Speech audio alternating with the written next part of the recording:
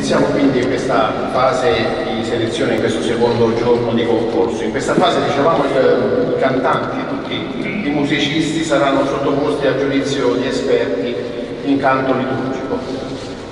Importantissimo è da sottolineare che bisogna ricordare che non si valuteranno solo i requisiti tecnico-artistici, ma soprattutto la consapevolezza di essere veri strumenti dell'amore di Dio e quindi la capacità di arrivare al cuore dei fedeli che grazie a loro pregheranno più intensamente e quindi coinvolgere le assemblee in una preghiera universale. I giudici chiamati a svolgere questo delicato lavoro sono Daniele De Nora, Emanuela Di Gregorio, Maria Regina Puccello e Marco Severino, che salutiamo e ringraziamo.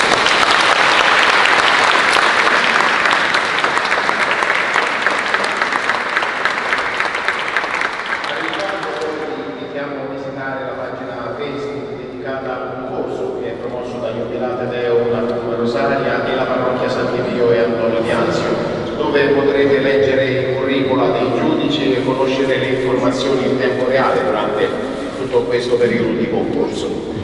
Vi ringraziamo ancora infinitamente della vostra entusiastica partecipazione e vi auguriamo che sia un'esperienza che porti gioia, che porti musica, che porti letizia in tutti noi e nelle vostre famiglie, perché la musica possa aprire i nostri cuori e la parola convertirli.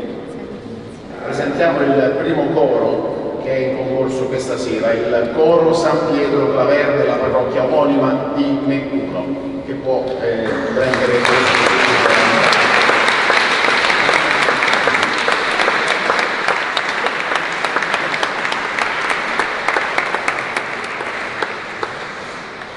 Poi invito qui alla Mone, la coordinatrice Manuela Ceracitano, ok, vabbè, che ci introdurrà quindi anche l'operato di questo coro e anche i 3 brani che sono in gara e che verranno eseguiti dal coro stesso. Buonasera a tutti, siamo qui stasera in rappresentanza del coro parrocchiale di San Pietro Claver di Nettuno. Il nostro gruppo è caratterizzato dalla presenza di diverse famiglie che manifestano la realtà della Chiesa domestica. Fra noi sono presenti inoltre diverse realtà ecclesiali, neocatecumenali, carismatici, movimento dei focolari, atleta Cristi.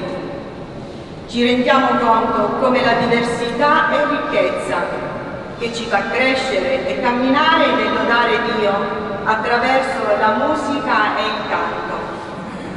Eseguiremo i seguenti canti: Santo, Salve Regina, Eterno Signore. Buon ascolto.